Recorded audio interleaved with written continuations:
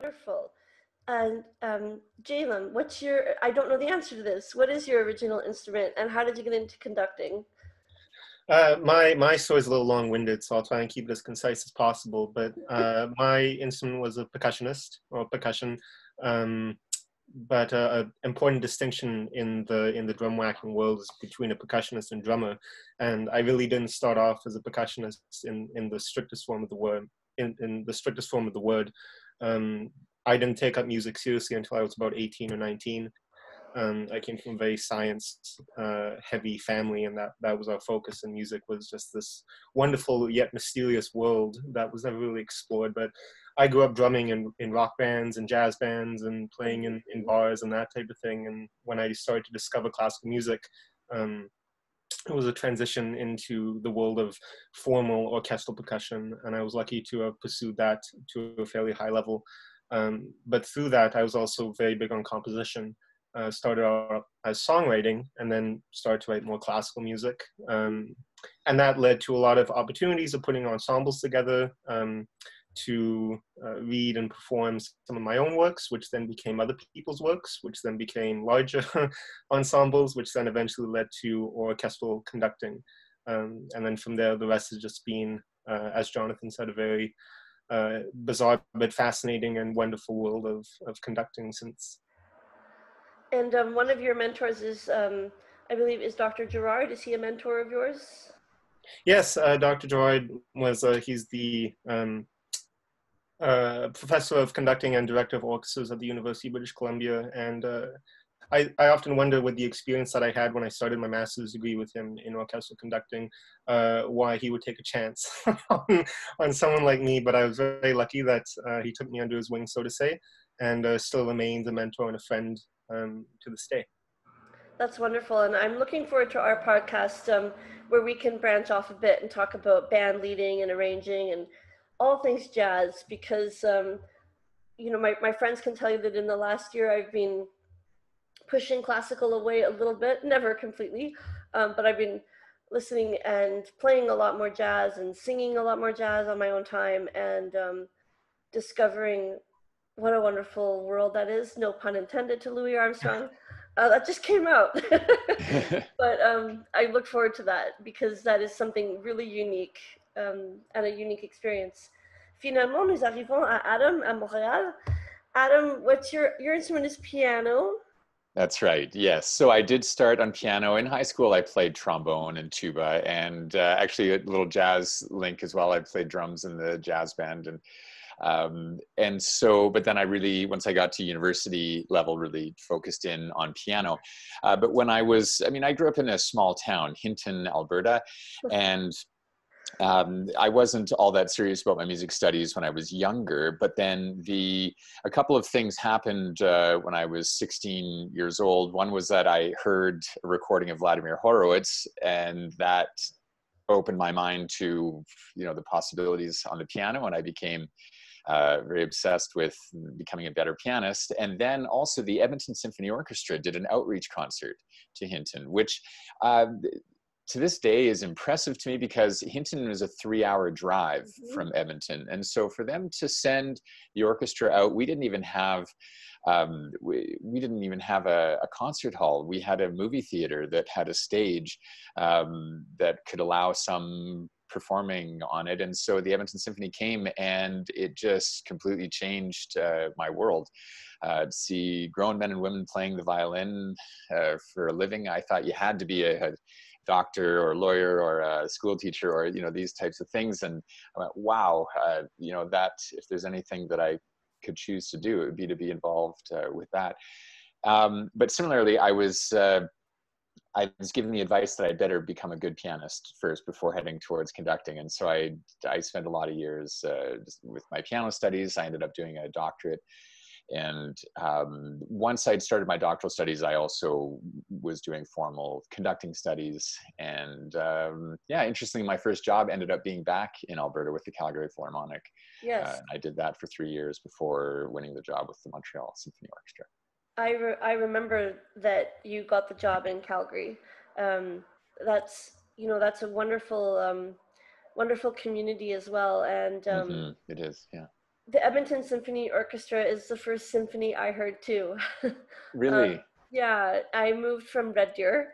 Um, all these small prairie towns, well, not towns, but cities. And I moved to Edmonton for undergrad in 28, not 2018. I wish I was that young. 2001, I don't know.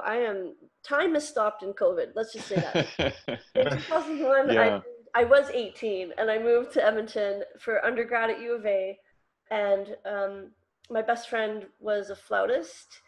She's Okay. now an ophthalmologist. So Beatrice, if you're listening in Terrace, BC, I hope you're taking the day off from your patients. And she was a flautist, and she dragged me to the symphony because she said, "Enough solo piano recitals. You're boring." I was like, "Oh, fine." And so we went to the symphony. She still thinks solo piano is boring. She just wasn't the right people. Um, Maybe she's Yeah. right. I don't know. And it was at the Winspear, and of course the Winspear Center is acoustically a gem, just like the Mhm. Chan Center, designed by the same person. And Yeah, and actually, when I started my bachelor's, it was in Edmonton, and okay, the Winspear Center had just been built in 1998, and it was around when I'd moved there. So I was an usher because I was just trying to get around the orchestra as much as I possibly could, and so I was an usher mostly so I could try to check out concerts as often as possible. And then it was really special when I got to start working with them professionally as a guest conductor, and I've been lucky to work with them quite a bit at this point now. So. that's amazing. Um, so we have quite a few Canadian connections here. But Jonathan has joined us from the UK, and I'm going to throw our first tough question at him because I'm doing some reading in Canada and have friends in orchestras, and we're kind of getting more information about Canada, about how people are dealing with arts organizations are faced with what do we do about diversity. The last 4 weeks in the United States have brought to our attention um, some real injustice, some real inequality, and Muse West Concerts made a very quick statement very early on, and we're working with our board of directors to make a really complete document highlighting our steps. And I know that there is racial diversity in the UK. There's a lot of it, especially in urban areas. And Jonathan, I'm wondering what you're seeing on your side of the pond for how orchestras are going to engage with this question. Absolutely. I mean, so two years back, I held a position at the City of Birmingham Symphony Orchestra, where I think have always been on the forefront of asking this question already. Of course, times like this bring the question back to the front of our mind, which is exceptionally important. And it was wonderful to be around an organization like that. It was commissioning works from people from all sorts of different backgrounds, but also focusing, which I think is very important, on its locality and the diversity in the city of Birmingham. One of the projects that for me has been a through line from my cello life to my conducting life is a little chamber music festival, or predominantly chamber music festival, that I run back home in the northeast of England. I always felt it was very important to kind of give back to the region that sent me off on the journey, which was all by chance and huge amounts of luck.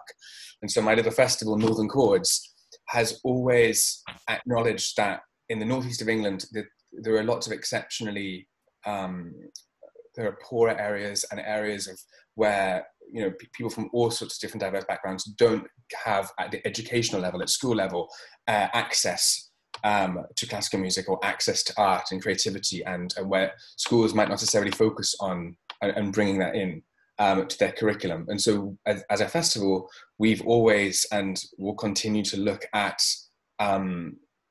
really working at the grassroots levels, I think, and bringing giving as many opportunities, I think, from an educational point of view. I think that's really key. I think, of course, orchestras and music directors that can program and look from the top down too, I think, is essential. But I think actually one needs to start as early as possible to make everyone feel as they should do, as welcome as possible in this amazing art form.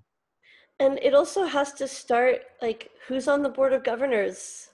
Is it all Caucasian males with a certain income and education level? Who are the voices at the top? And people have said to me, Muse West Concerts board is like the youngest board of directors ever. And it might actually be true. They're all really young. and they come from a diverse background, but I still, you know, I've been thinking about that too, and you know, whose Indigenous voices do we have, and that's a struggle that we're going through as well. Adam, what have you seen in Eastern Canada? What's the conversation like there about diversity and programming?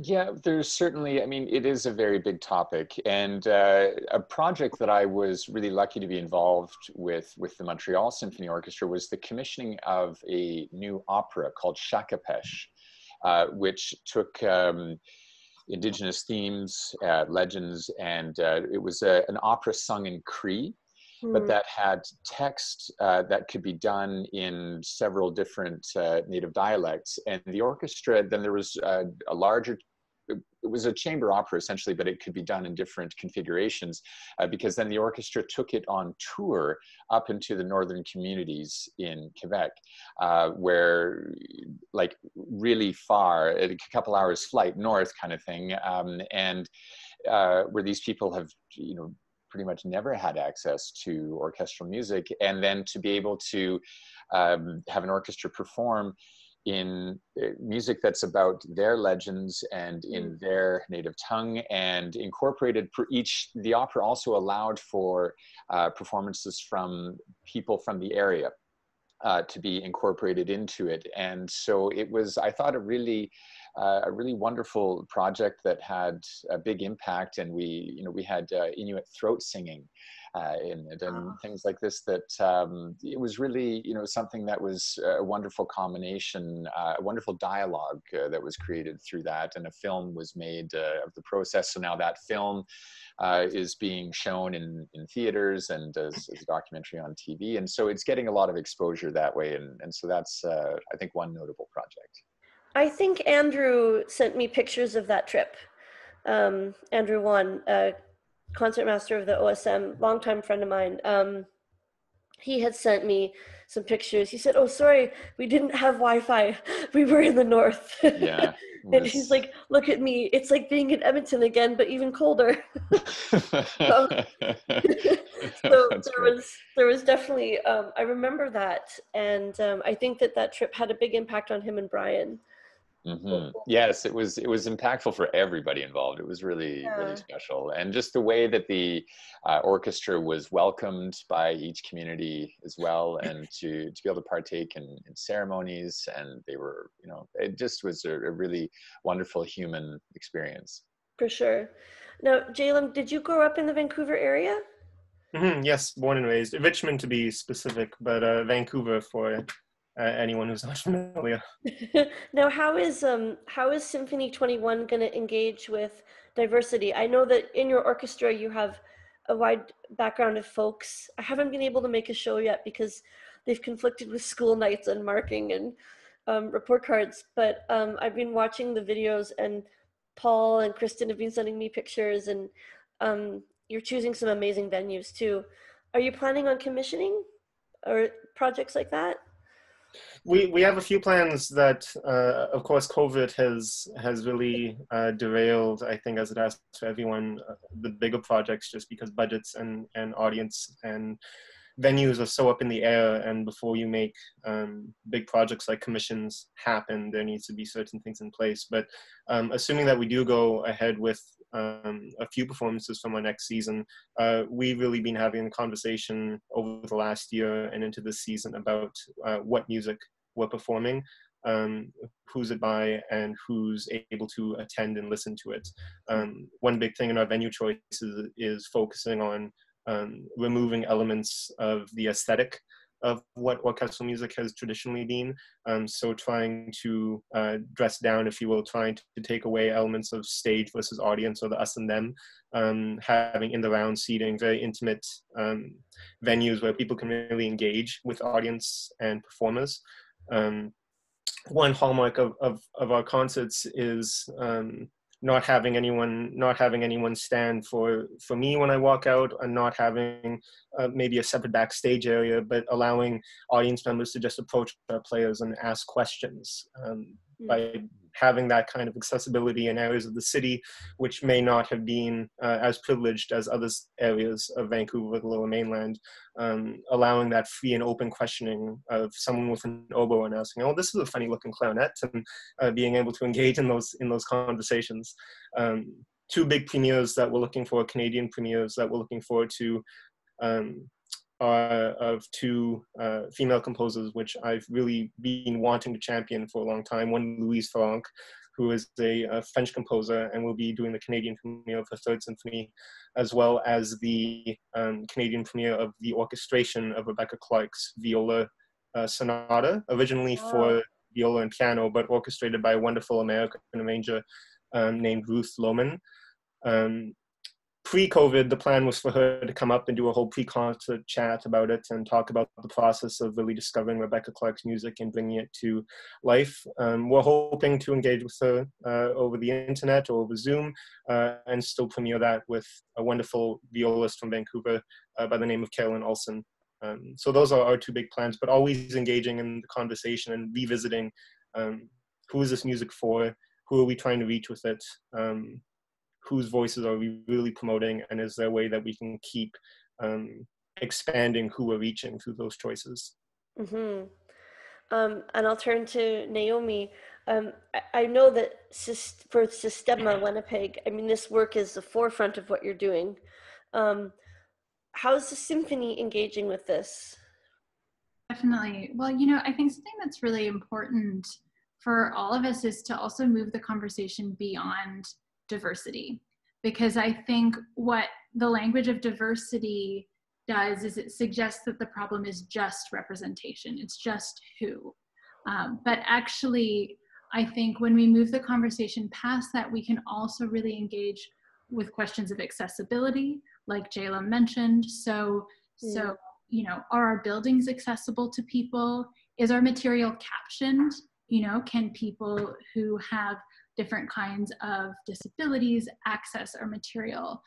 And then beyond even the questions of access, I think then that brings us into questions of inclusion and in questions of equity. So it's one thing to get people in the door or welcome them in the door, but when they're there, like Jaelem was saying too, do they feel welcome? Does it feel like a space for them? Does it feel like a space for me? And then also, how is this work actively engaging in making a more equitable world as well? And I think that's one of the questions to really keep reconciling with. And I think when we frame the question a bit bigger, what can end up happening is being less focused on a final product, less focused on saying, okay, we've done it, here's the piece, here's the female composer, here's the Indigenous composer, done, and more focused on creating a process in which everyone is more welcome and more included. There's a theorist called Sarah Ahmed, whose work I really like, and she uses this story about a postbox. And the postbox story is that if you have a postbox that says, "Birds welcome," you can put a sign on it and say "Birds welcome." But if people are still using the postbox to put their mail in and out of, the birds aren't going to come and make a nest in the postbox because the postbox is still being used for other things. It's not hospitable to the birds, even though they're theoretically welcome there. And maybe they could even fly in, but they'll probably leave the next time mail goes in. So actually, in order to make birds really welcome, you have to put a sign on the postbox that says, "Do not use birds nesting." Then people stop using the postbox in their normal ways and allow it to be used in a new way. And so I think something I'm really thinking about is not just what we do, but also what do we stop doing, right? How do we actually actively change how things are and actively take certain things away in order to change how equitable our society is, how equitable our industry is, and who's involved. So those are the questions I'm grappling with. Those are huge questions, and I've been thinking about those too. And sorry, I thought I turned off all phone calls. What I've found is that that is what we're grappling with too as a chamber music society is how do you how do you engage with people and get past some stereotypes that you have to be dressed a certain way to come to our concerts? And I want to give props to Jaelem and Symphony 21 because I've seen that you're at Ironworks, Mm-hmm. and that's like sort of a jazz live music venue slash sort of bar in like the downtown east side.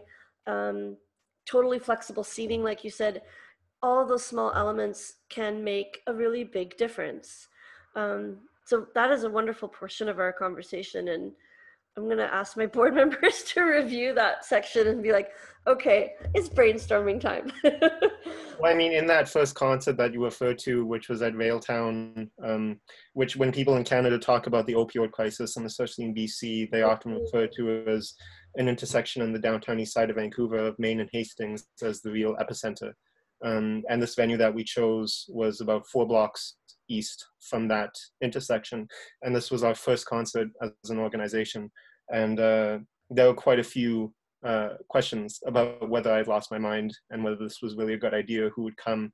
But one of the most powerful moments from that, and I should clarify that many people didn't like it, and that, you know, it's a conversation that I think everyone is allowed to have their own feelings about it. But when it comes to classical music in a concert hall, there's so many great orchestras all over the world that are doing concerts in 3,000 seat venues, and that's wonderful. I mean, that's what I fell in love with too. But one of the most powerful things from that Railtown concert, where it was an old textile building, and before the concert, there was a whole cleaning crew for 3 hours dealing with some of the less savory elements of the building. But at the end of the night, we had a homeless gentleman stop by for the concert for the second half, which was Mozart 40. And he sat there for the entire symphony, and afterwards came up to one of our board members and was just discussing how human he felt, being part of an artistic experience,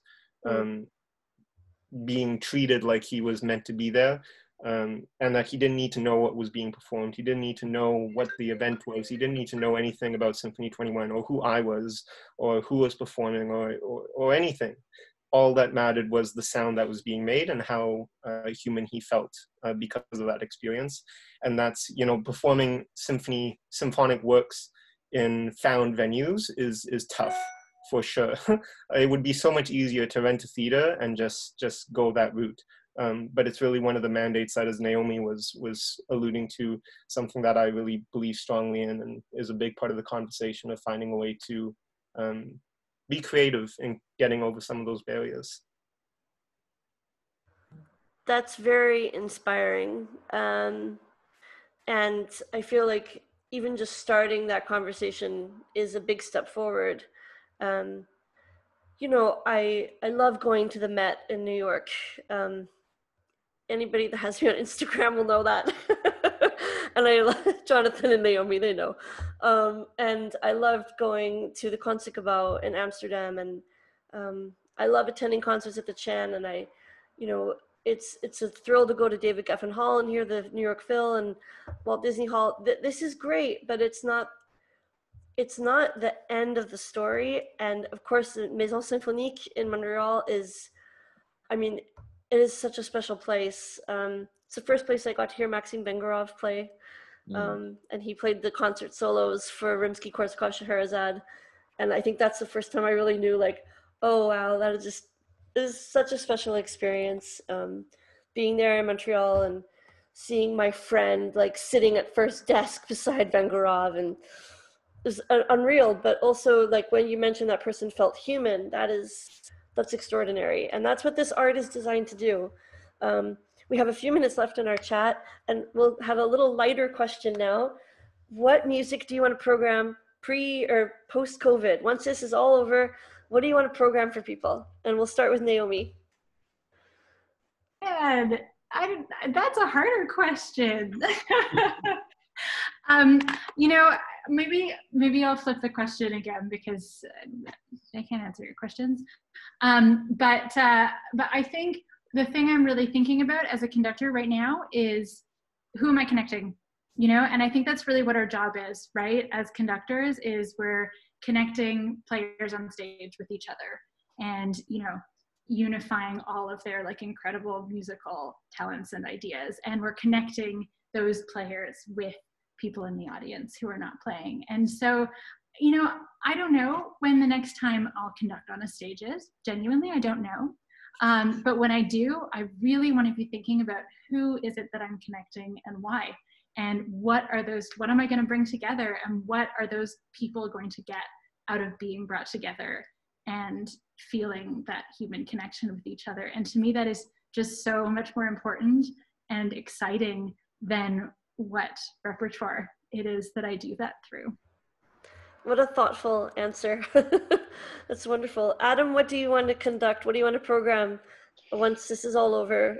Well, you know, I see, well, you know, and I think it'll be, who knows when it'll be completely over, but with this, you know, these little baby steps happening, it's a wonderful opportunity for smaller ensemble things, right? That often gets in these great halls and in these large symphony orchestra contexts. I mean, bigger is better often, right? And we've been doing a lot of Mahler and these massive, impressive things. And whereas Mozart symphonies have kind of gotten relegated to performance practice specialists largely, and you know, so there's just a lot of these wonderful earlier repertoire that can be explored and well, or rebrought to, you know, a new focus. It's kind of got an opportunity to shine, I think.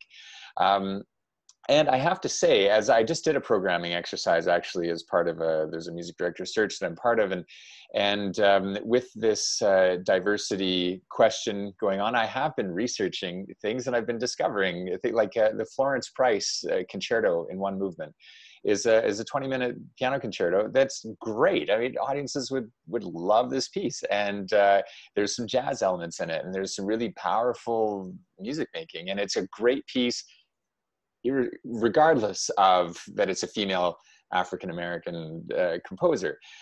So, you know, it's been a neat opportunity to try and explore some things, but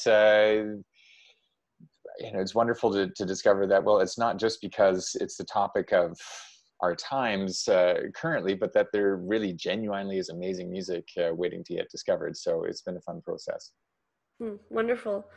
Jonathan, let's imagine that they found a vaccine, the world is healed, or you have, you know, a hall to capacity, or maybe you're imagining something like a smaller hall, smaller ensemble, sort of more staggered seating. What do you want to program once this is all over? I suppose, again, it's quite a tricky question to answer. I don't know how everyone else feels about right now. So often I don't actually have that much choice about some of the content, what's going into certain concerts. So technically I know what piece, the next concert I have that's not yet been cancelled is Elgar Enigma Variations in Berlin in September. So wow. Maybe it will happen, maybe it won't, who knows.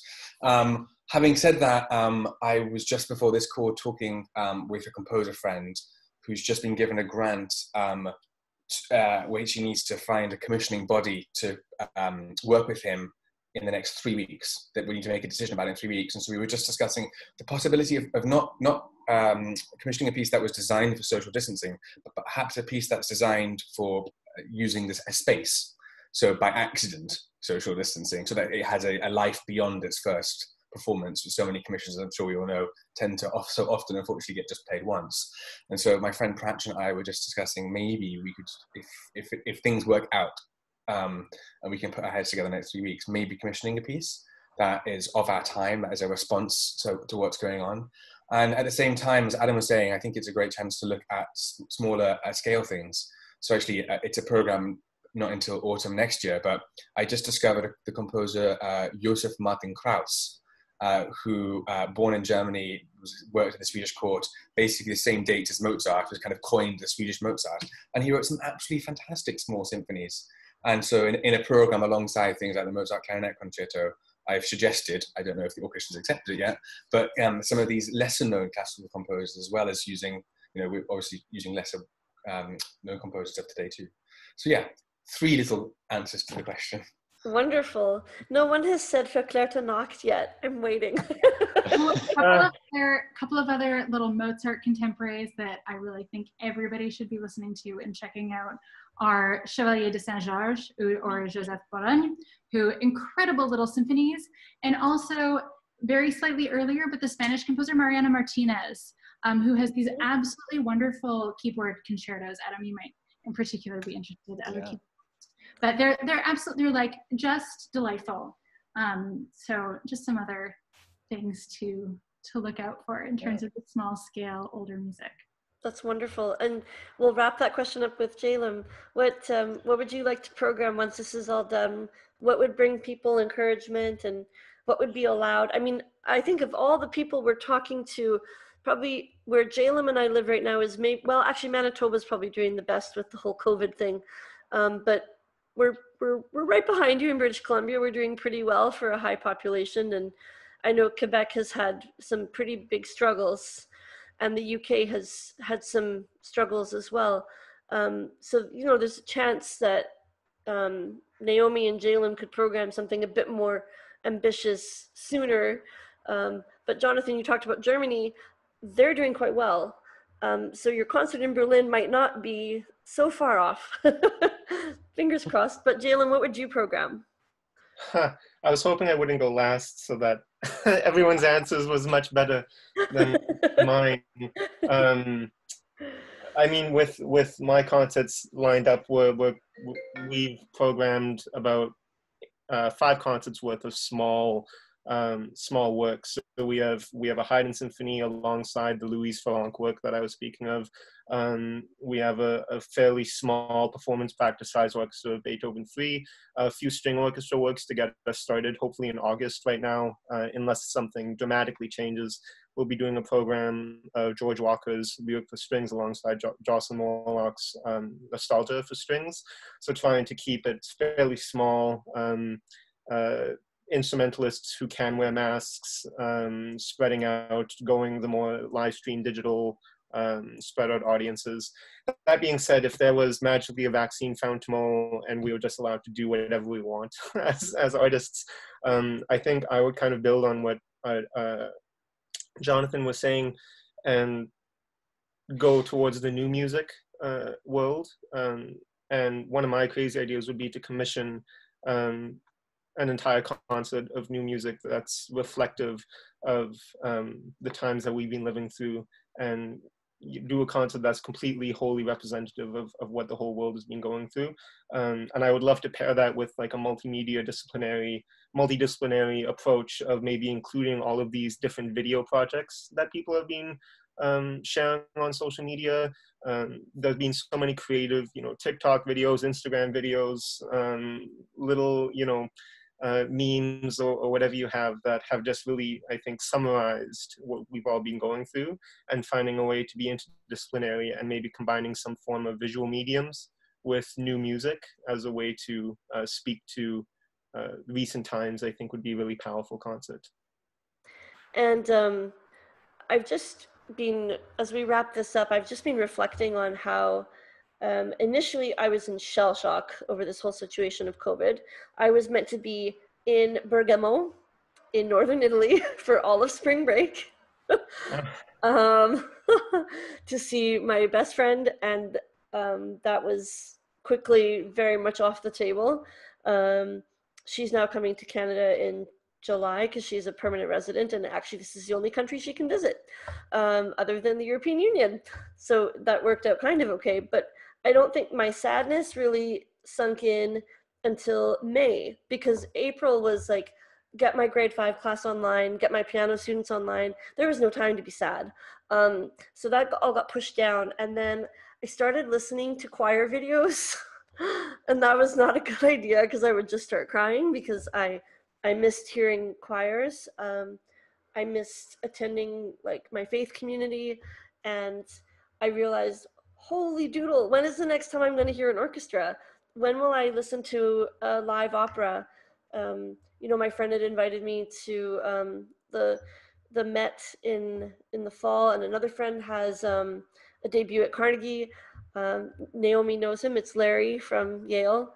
and I was invited to that, and there's so many things I was looking forward to. But we've been coming up with creative solutions, and if the Toronto Symphony is listening, or Jonathan Crow is listening, or Hugo Lee, you guys have been doing such a great job with your videos. I think the editing from the Toronto Symphony has just been unreal. They recently had James Ennis doing the Beethoven Romance. So there's been such creativity and such encouragement. At this point, I don't want to keep our participants from their day too much longer. You've been so generous with your time. Jaelem, it's nice to meet you. Naomi and Jonathan and Adam, you are very much missed, and hope to see you in person very soon. Jonathan, maybe it'll be at the Concert Cabal. Who knows? Who knows? So it was so great of you all to share your time with us today. So thank you so much, and we wish you all the best. And please keep us informed about your activities, and we will let our audience know all of your new upcoming projects.